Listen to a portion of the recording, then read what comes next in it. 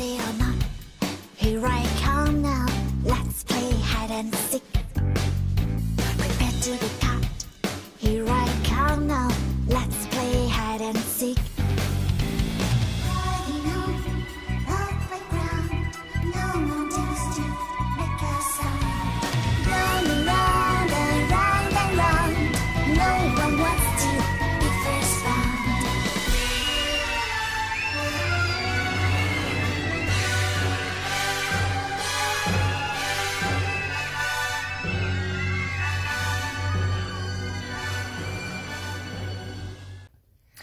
Well, if Enton's telling us this, it's got to be true, right? We'll just see. I mean, I definitely believe him over, what's her face? I don't even know what her name is anymore. That Banfield lady.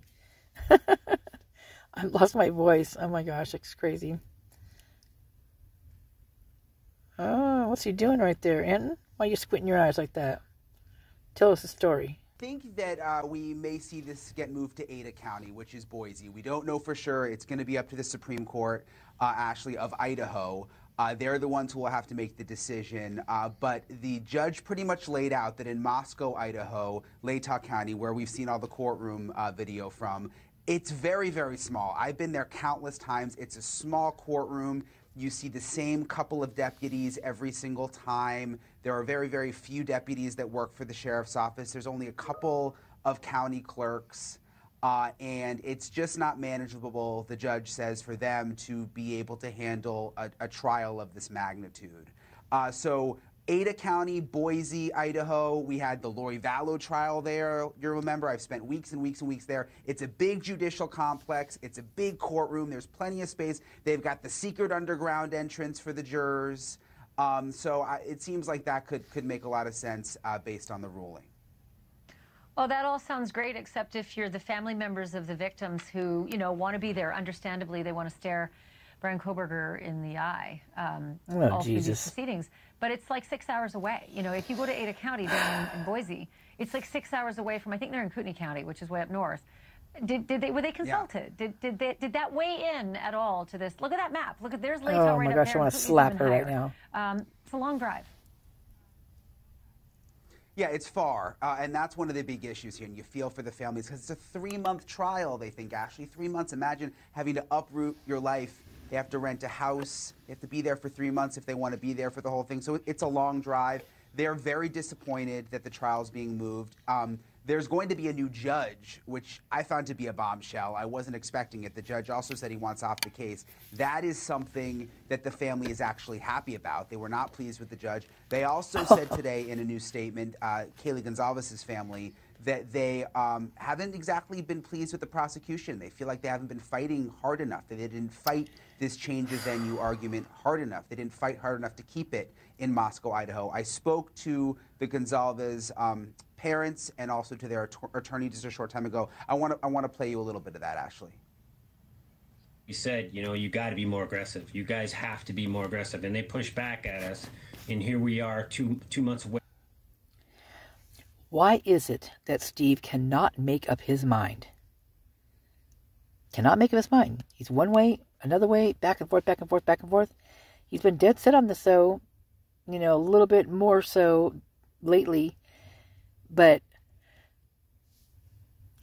it really makes me wonder what has changed his perspective like it has.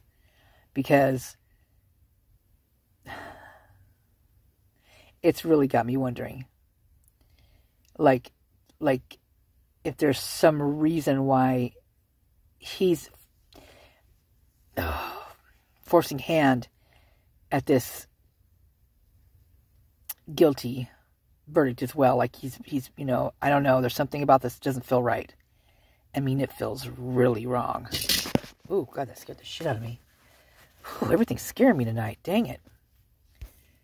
Or this morning, I guess it is. Whew, my heart's going again. Yeah, something's not right here. Do these families not want justice for their kids?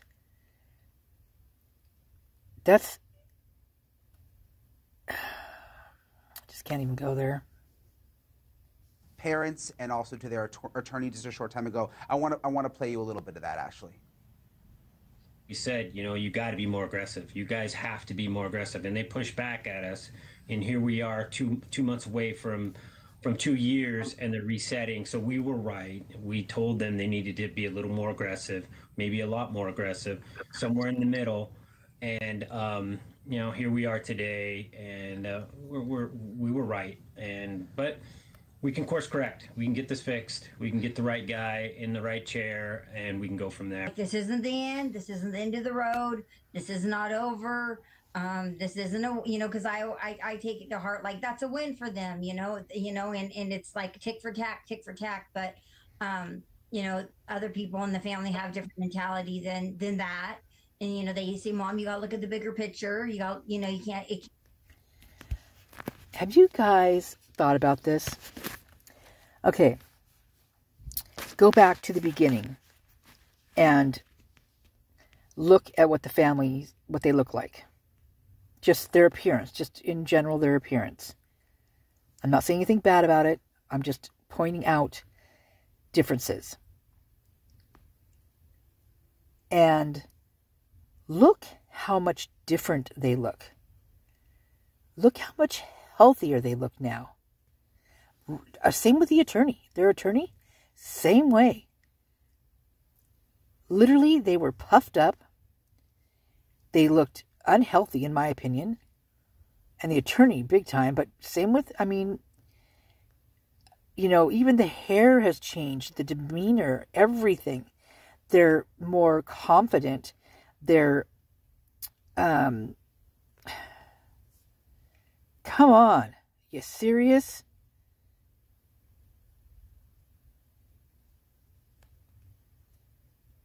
Oh, this is kind of freaking me out. This one especially.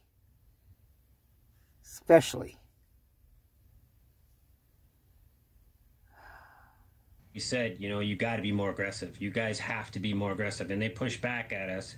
And here we are 2 months away from 2 years, and they're resetting. So we were right. We told them they needed to be a little more aggressive, maybe a lot more aggressive, somewhere in the middle. And, you know, here we are today, and we were right. But we can course correct. We can get this fixed. We can get the right guy in the right chair, and we can go from there. This isn't the end. This isn't the end of the road. This is not over. This isn't a, you know, because I take it to heart, like that's a win for them, you know, and it's like tick for tack. But, you know, other people in the family have different mentality than that. And, you know, they say, Mom, you got to look at the bigger picture. You got, you know, you can't, it's not tick for tack. So you can imagine, Ashley, how difficult it's been for them and for the other victims' family members to think that now there's going to be a whole new venue. They don't know where it is. And on top of that, there's going to be a whole new judge. Okay, Jen, I have this other question because last week we were talking about 13 filings that his defense attorneys put forth to Judge John Judge, you know, who's still presumably hanging on until a new judge is appointed. But what do we know about those filings? They want the death penalty off the table, and they suggested all sorts of things, from it's unconstitutional to, you know, the cruel and unusual punishment, etc. Where does that stand?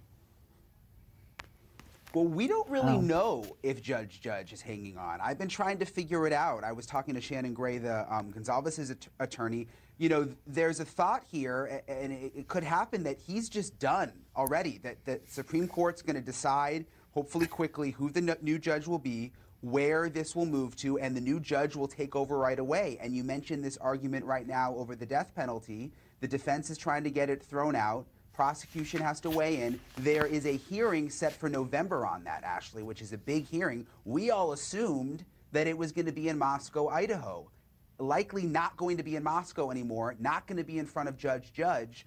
So is this going to delay things? Will that hearing still happen in November? Where will the hearing be? I mean, you can understand the frustration with the families not really knowing. Yeah. I also heard Mrs. Goncalves say something about they're going to get some new help in the chair, and I'm not sure if she was referring to whatever new county comes along is going to help out with prosecution. I don't assume. how do they know so much in this case? I mean, how are they coming up with these things? How are they, checking out who's going to be in the jury pool? I mean, what's going on here? This is so,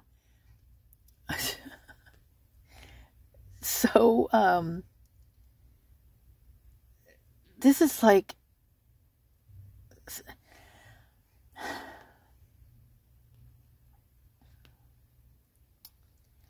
I don't even know how to put this.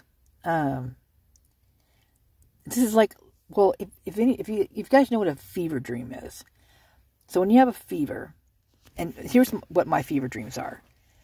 And these fever dreams are, it's like, it feels like it's like a running dream when you're running and you're trying to get away from something, but you can't.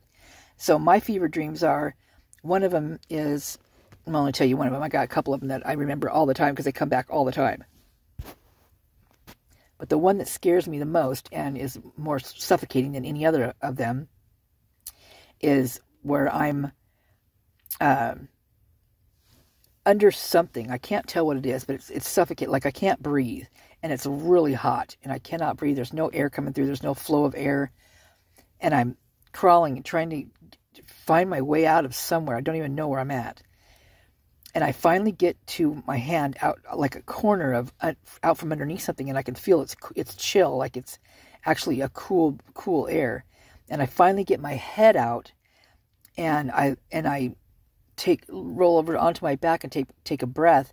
And as I'm looking up, there's this giant standing above me, and they take their two fingers, their thumb and their pointer finger, and they reach down and they pinch this quilt, very small in their hand, very large to me, and pinch this quilt, pick it up, and then drop it right back on me where I'm in the middle of it again, and I've got to crawl my way out. That's how this feels to me. Like there's no end. Like there's always going to be someone, somewhere, who's going to cover up the story, cover up what's really going on, and make it look like you can't see, like you can't figure out where it's coming from, like you just get a glimpse of it and then it goes away. And that's what, like, the people, I was talking with someone the other day. This girl, I was on the phone with someone talking about, and I had my earbuds in, and I was making an appointment, and I'm like, I'm sorry. And I said, sorry, I was just working on something, I don't know, like a video making or something. She's like, oh, about what? And I said, about the Idaho4. And she's like, oh, really? She's like, my friend is going to school at Wazoo. And I'm like, really? I said, does she know him? She's like, well, she was in this class. And I'm like, really? And I said, well, so what does she believe? What does everybody believe over there? And she's like, that he's guilty. And I'm like, what? And I said, well, why? And I started talking to her, and she knew nothing of what I was talking about. She had no freaking clue. Anything that I was talking about. Not a single freaking thing. I mean, it was like, it's so weird talking to people about that. They don't know anything about Linda Lane. They don't know anything about the grub truck. They don't know anything about the Banfield. They don't know anything about, Kara or Corey or Farley's or Leonard or whatever, the whole shooting shebang. Sororities, frats, nothing. They don't know any of that. All they know is there was a sheath found that had DNA on it in this house underneath one of the victims that was brutally slain by this horrific monster of a person who studied. And the only reason he studied and got into that field is because he wanted to do this to people. That's what they've heard. If that's the case, then every single cop out there, every lawyer, you name it, anybody that's got anything to do with law, then you have to name them as being the same way, because they all have to take those classes. Those are studies that they take in order to get their degree, their major, and their diploma. It's sick that they're like how they've done this, how they've embedded. Like they've made this person a monster without him even being able to say a word. Like we don't know half of the stuff, like the things that they tell us. You know, he did this, he did that, he was a druggie, he did what. We don't know this. Does anybody have those records from any like clinic anywhere? Any doctor? Is there receipts for that? We don't know if he rapped that song. We don't know if that's actually his. I mean, seriously. It's mind-boggling to me that that someone can turn a person's life upside down just like that. Just like that. This reminds me of a movie that scared the living crap out of me, and it's Sandra Bullock, and it's called The Net. And she's a computer. I think she was a computer, did stuff with IT and stuff. But she got her identity stolen, and everything that she knew, she could not. I mean, she couldn't keep ahead of this person that was doing this to her. And pretty soon, people didn't believe it was her. They think she was like a thief and all this other stuff. And after a while, she had no money. She had no car because they came and repossessed her car. They did all this stuff to her. And she looked basically like she was homeless because she was running for her life. Because this person was trying to do away with her. And at that point, nobody believed her because she looked like she was crazy. And she probably felt a little crazy too. And that is just something that, like, I can feel that right now just talking about this. And put yourself in that position, knowing full well that you say he's like, let's just say, I mean, I don't know if he's innocent or guilty. I don't think he's guilty, but I don't know if he's innocent either. But put yourself in a position like that where you're just all of a sudden taken, you know, he's going back to his family to go for the holidays. He knows something's going on because he can feel it. There's something not right, and he can feel it. And I would be like that too. I'd be able to feel what was going on around me. I would be able to know that for sure. And so I would probably be on edge big time. And probably maybe even seem suspicious because of the way I was acting, because I felt something, right? And so I'm going to be being cautious. Well, picture yourself that way. And picture knowing, you know, you're just worried. I mean, oh my God, I can't believe this happened in this university, you know, next door to me and all this other stuff, blah, blah, blah, blah. And then all of a sudden they break into his home. They break down the door. They invade his home. They scare the shit out of his parents and his sisters if they were there, and him. You know, probably grateful to be back home, getting a you know, a good meal and all that good stuff, sleeping in his bed that he probably, you know, had forever and was comfortable in, and his room that he was, you know, he knew every single wall, everything that was on the walls, what was in the drawers. He knew all, you know, it's like the back of your hand. Now think about them breaking in there and pulling you out of there like they did. And slapping 4 murders on your head and a burglary, burglary. Think about that. Think about your whole life being ripped out from underneath you. And you can't say a freaking word. Because you already know, just from being there, that this town is different from other towns. It's different from your town. It's not the same. You are an outsider. And he studies this. This is something he probably knows just from studying it, what is going on in these brains. Because they've got to study all these different things. They don't just study, you know, I would hope not anyway, just the, you know, the typical things. I mean, they've got to study like mentality, majorities, different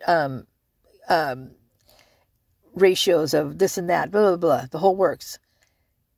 It's like, and then you just know you are up against a town, but not just a town.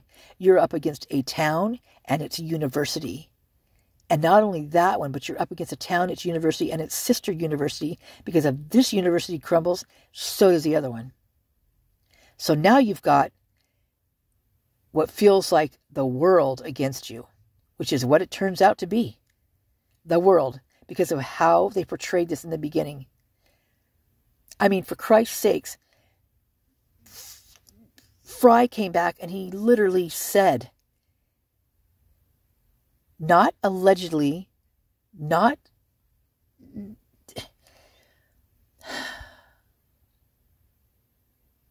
He said, we have the one who committed these crimes. Basically is what he said. Not verbatim, but that's what he said. I mean, it was a yes to the people that he was talking to. Not we have, arrested a person who we think might be involved. No, that's not what he said. He said, did this, committed the crimes. And everybody was on edge already. So when they arrested him, everybody's like, oh yeah, they got the guy. Oh, thank God. So what, they ran with that. Then comes freaking Faceless in the scene with the crap that happened with that, and that just makes me so mad. That account. I think in fact I know I am. I'm the first one that brought that to the attention of people. And I mean, it was brought out there about this video, but they didn't know. No one really knew where it came from. And so I don't even know how I happened upon it, but I also then happened upon the actual video with Faceless, and I mean, he's got so many different names, with him talking to the guy, telling about what really happened and how that account really was born and all that other stuff. And people probably don't even know the whole story about that. But I saw a lot of lives before they were taken down. Like, you can't find these anywhere. They're not out there. And the guy that did that video with the truck when he was got the crowbar, and he's the one doing the hard, it's called LARPing, live action role play. And what they were doing for those videos is they were doing basically commercials. They were doing advertisement commercials, free advertising for goon tape.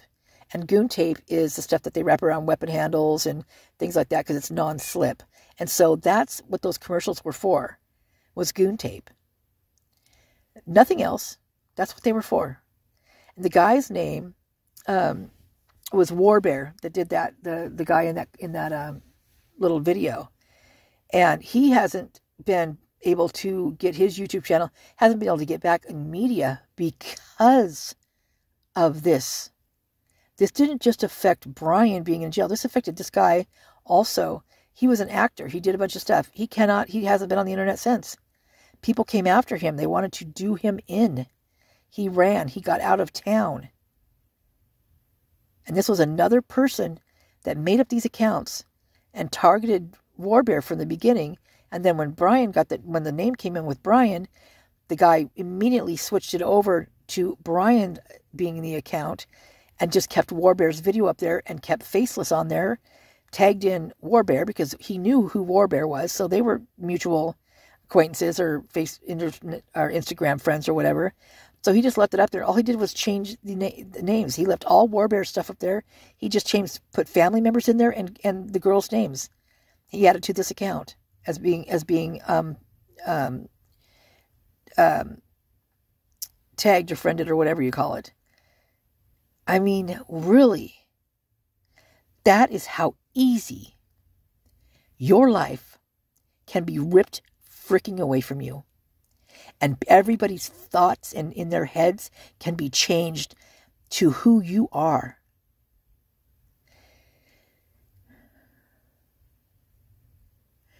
Can you fathom that?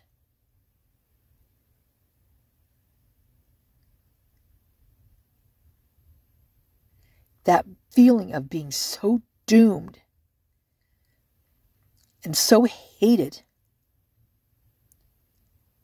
that people want to see you die. And if you don't get that guilty verdict, they'll come in and do it themselves.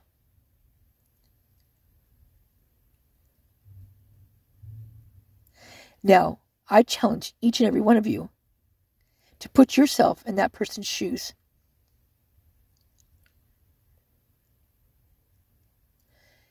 Not even for as long as he's been there. Just do it for a day. Do it for an hour. Feel that hatred coming at you. Those daggers already slinging in your direction. Now give that man a what he deserves. He needs a fair trial. Would you want to be put in that position?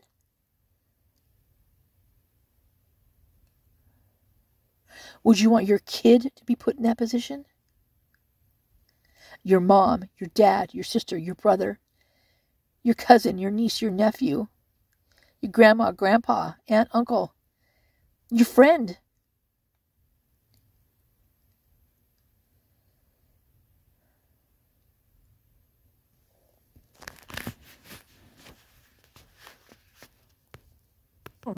That's the case. I assume these prosecutors will move to a different county, period. Yeah, it's going to be the same prosecution, okay? It's the Latah County prosecutors, and then they've got the help of the state attorney general's office. What she's talking about in the chair when she says we're going to get someone new in the chair, she's talking about the judge. Thanks for watching. Go to joinnn.com to find News Nation on your screen. And don't forget to click the red subscribe button below to get more of News Nation's fact-driven, I'm getting paid big for this one. coverage. Look how young I look.